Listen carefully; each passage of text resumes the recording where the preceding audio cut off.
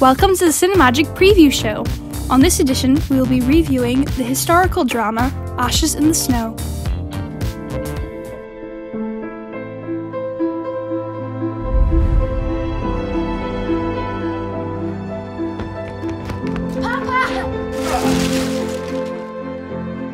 Art is all perception.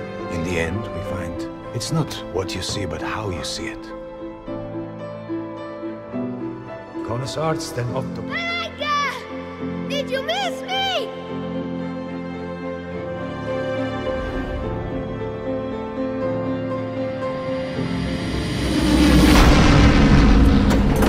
Lina, you need to pack. Warm clothes, things you can carry. Just stay in your room and pack.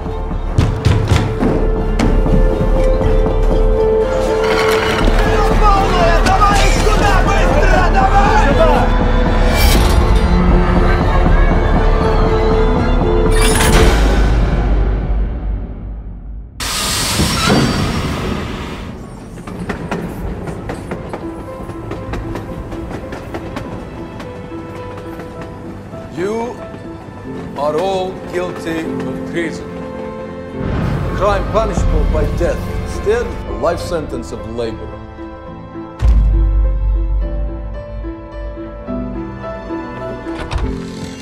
Andres. Where did you learn to do this? Tu as tes pas bijou.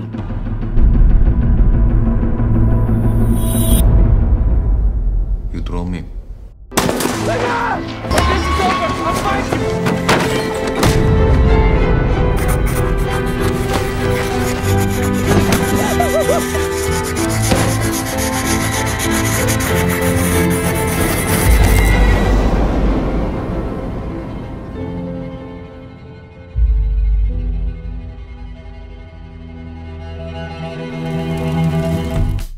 What do our young Cinemagic reviewers think? Hello and welcome to the Cinemagic preview show.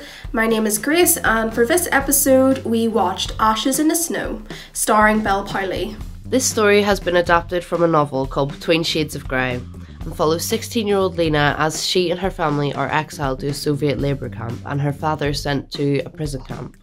Her father had always been supportive of her love for art, and once she's captured, she vows to honour her family and other victims by documenting their experience through her art. This is an adaptation of a novel by Lithuanian-American author Ruth Sepetys, and it follows a 16-year-old girl named Lina Vilkas, who is about to head off to art school in the summer of 1941, when herself, her brother, her mother and her closest friend are rounded up by members of the NKVD and sent to a gulag in Altiitsky in Siberia during the Second World War, when the Soviet Union was beginning its operation of occupying the Baltic states.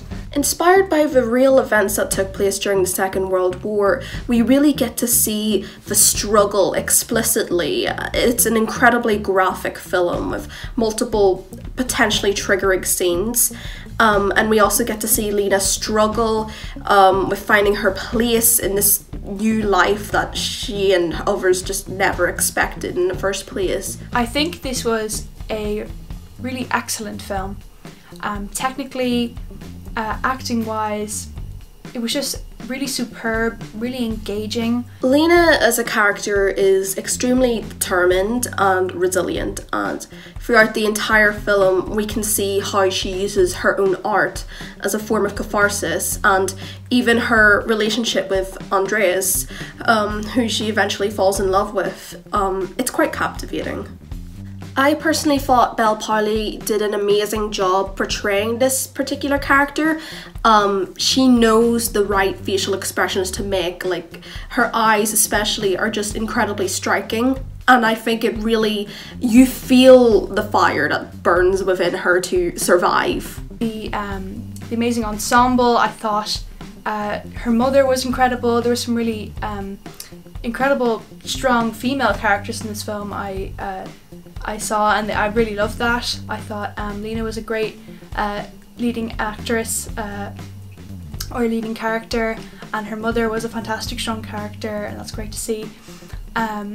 and some really interesting male characters too. They're very complex characters, very multifaceted. That was something that was specifically really something I connected with. I was really engrossed in the action that was happening, and I was like shouting at my screen very at the injustices they were experiencing and the story and what was happening. One of the standout sequences in this film for me actually comes before the main characters have even arrived in the Gulag. It takes place on a train that is transporting them there, and director Markovicius does a great job of demonstrating the brutal conditions that these prisoners had to endure, as well as eliciting a lot of tension in how certain people struggle to adapt and eventually survive to these conditions, and some of the heartbreaking moments that occur on this journey. Something that I really enjoyed about this film was the clear loss of innocence as the story went on. At first we can see Lina has these beautiful pigtails that come round just down past her shoulders, and those are such a little sign of girlhood, just having fun, being a little girl and enjoying life. And by the end of the film, they are still in, but they're kind of tucked back and her hair's all a mess. And I just thought that was a really beautiful, subtle way of saying she's no longer a little girl. What she's been through has made her grow up very, very quickly. I also have to hand it out to the fantastic costume and makeup department. I think they did a really, really good job in this film. I was completely like brought into the world through these realistic depictions of visual effects makeup and makeup, because they were brought into some quite gritty, dirty situations. I thought that was really well done in this film. Something that stood out to me. It really enhanced the action and the drama of the film. This film is absolutely beautiful. The cinematography I personally thought was stunning. There's so many beautiful shots, and particularly the close-up shots, and especially the opening sequence at the beginning just really drew me into the film. I thought it was phenomenal. The film, I should also mention, is very beautifully shot. I love how some of the scenes were set up, like the blocking and the composition. I thought was, in some of the scenes it was just quite beautiful to look at. I think the cinematography in this film was excellent.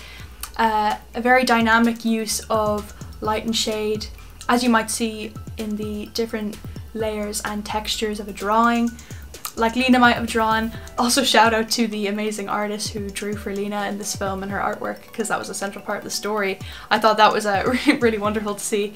But the cinematography, it was wonderful, combined with the lighting and the shots. Very evocative shots, I think. It captured the action and the characters really well. There was more intimate moments and capturing the stark landscapes they're in and the harsh weather conditions that they experience in Siberia. One thing I noticed about the film is that it starts with vibrant, lush colours, and that kind of represents how happy their family life is. But as the film goes on, the colour fades and it almost concludes in black and white. It's only interrupted by vibrant dreams imagined by Lina. This fading to black and white shows their loss of hope and just how miserable their situation is. Something that struck me was definitely the use of flashbacks and the contrast that the flashbacks had compared to the current story that was being told. The colours within the flashbacks were absolutely beautiful, these really beautiful natural colours, the really rich light blue of the sea and the sky and the greens of the forest and the trails.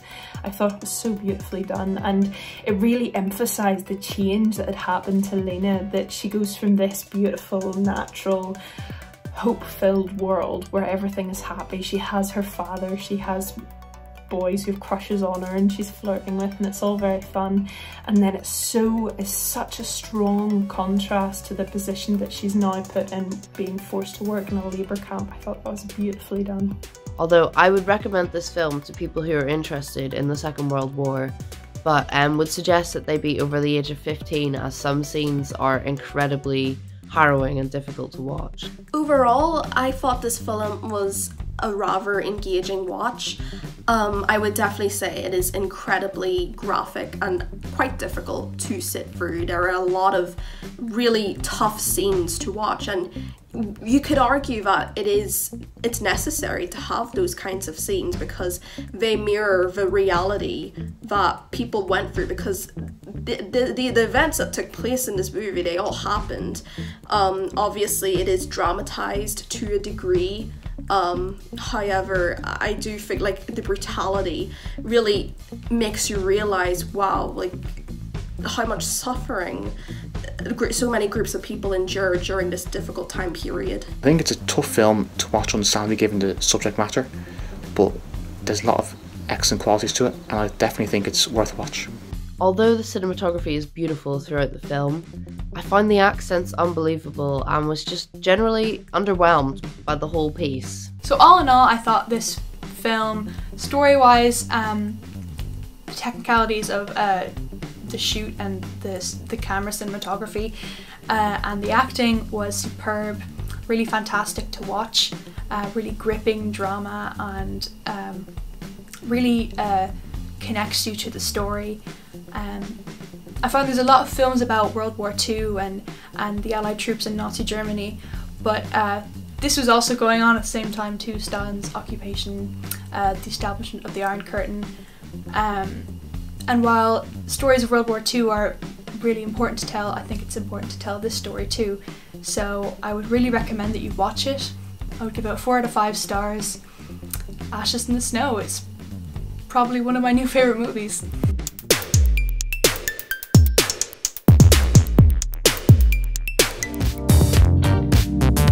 Thanks for watching, and don't forget to subscribe.